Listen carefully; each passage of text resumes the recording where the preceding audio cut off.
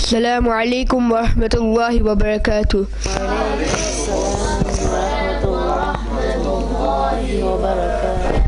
The Prophet of mankind, the peace of our heart and mind, the most generous and kind, sallallahu ta'ala alayhi wasallam, has said, indeed, he who recites salat durood upon me the most will be the closest to me on the day of judgment.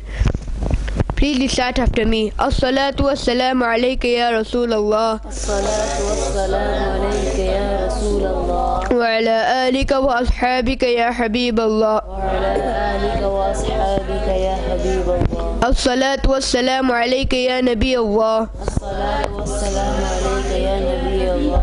Wa ala alika wa ashabika ya Nur Allah. Wa ala alika wa ashabika ya Nur Allah. Please recite the following dua after me. Ya Allah Azza wa Jal. Open the doors of knowledge and wisdom for us, and have mercy on us. O the one who is the most honorable and glorious. In our last clip about the blessed month of Ramadan, we learned about i'tikaf. Today, we will be learning about the blessings of Laylatul-Qadr. Laylatul-Qadr is an extremely blessed and sacred night. This night is called Laylatul-Qadr for several reasons. Number 1. In this night, the tasks of the following years are set and assigned to the angels. Qadr refers to either destiny or dignity. Number 2. The Holy Quran was revealed at this night. Number 3. The worship performed in this night has great Qadr, excellence. And number 4. Qadr also means narrowness. Angels descend at this night in such a great number that the earth is crowded with them. For these reasons, this is called Laylatul-Qadr. Subhanallah. There is a hadith in Bukhari Sharif that says, whoever offers salah with faith and sincerity at this night shall be forgiven for all of his previous sins. It is stated in Tafsir Azizi that when the beloved and blessed Prophet sallallahu ta'ala alayhi wasallam considered the fact that the previous ummahs were given long lives, whereas his ummah was given short life as compared to them, he sallallahu ta'ala alayhi wasallam got dejected and concerned that his ummah would not be able to surpass previous ummahs even if it worshipped abundantly. The mercy of Allah Azza wa Jal testified, and He Azza wa Jal granted His beloved Rasul sallallahu ta'ala alayhi wasallam Laylatul-Qadr.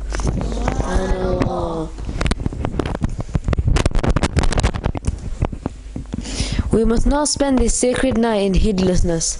Whoever worships in this night is rewarded more than the worship of 1,000 months, which implies more than 83 years and 4 months. Subhanallah. Only Allah Azza wa Jal and His beloved and blessed Rasul sallallahu alayhi wasallam, who was informed by Allah Azza wa Jal, know how much more.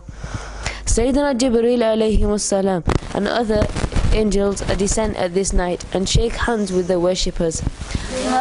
Each and every moment of this blessed night is full of peace that remains till dawn. It is a huge grace of Allah Azza wa Jal that He Azza wa Jal has granted this glorious night only to His beloved Prophet sallallahu alayhi wasallam and his ummah for his sake. Allah Azza wa Jal says in the Holy Quran in Surah Qadr, translating from Kanzul Iman, undoubtedly, we sent it down in the blessed night. And do you know what the blessed night is? The blessed night is better than 1,000 months. Therein descend angels and Jibreel by the commandment of their Rabb for every affair. This is all the peace till the rising of the dawn. Sayyidina Anas bin Malik radiallahu ta'ala anhu has stated that once the month of Ramadan arrived, so the Prophet of mankind, the peace of our heart and mind, the most generous and kind, sallallahu alayhi wasallam, said, a month has come to you in which there is one such night that is better than 1,000 months. Whoever is deprived in that night is deprived of all the goodness, and only the one who is completely deprived is deprived of its goodness.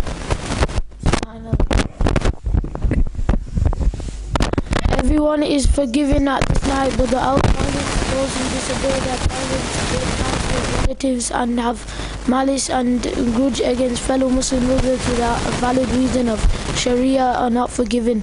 Sayyidina Ubadah bin Samit radiallahu ta'ala anhu asked the noble Prophet sallallahu alayhi wasallam about Laylatul-Qadr. The Holy Prophet sallallahu alayhi wasallam replied, Laylatul-Qadr is in the odd nights of the last 10 days of Ramadan, 21st, 23rd, 25th, 27th, 29th, or the last night of Ramadan. Subhanallah.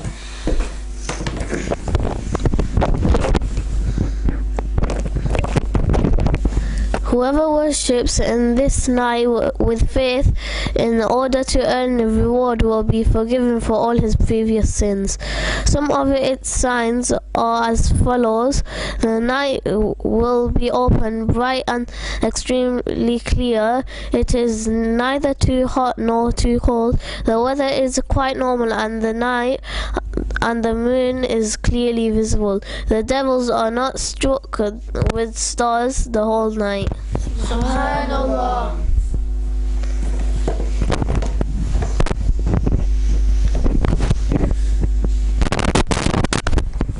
Mother of the believers, Sayyidatuna Aisha Siddiqa radiallahu ta'ala anha narrated that she asked the Prophet of mankind, the peace of our heart and mind, the most generous and kind, sallallahu alayhi wasallam, Ya Rasulullah sallallahu alayhi wasallam, what should I recite if I find Laylatul-Qadr? The beloved and blessed Prophet sallallahu alayhi wasallam replied, make this dua, Allahumma innaka afuwan qareemun tuhibbul afwa fa'fu anni. Ya Allah Azza wa Jal, you are indeed the forgiver and the benevolent. You also like forgiving, so forgive me. Subhanallah.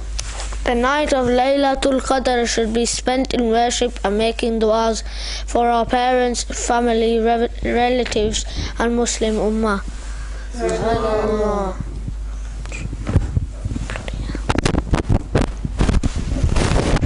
May Allah Azza wa Jal accept our efforts and give us the ability to respect this blessed month of Ramadan and the blessed night of Laylatul-Qadr. Ameen. Please remember us in your du'as on the night of Laylatul-Qadr. Jazakallah khair. Assalamu alaikum wa rahmatullahi wa barakatuh. Wa alaikum assalam wa rahmatullahi wa barakatuh.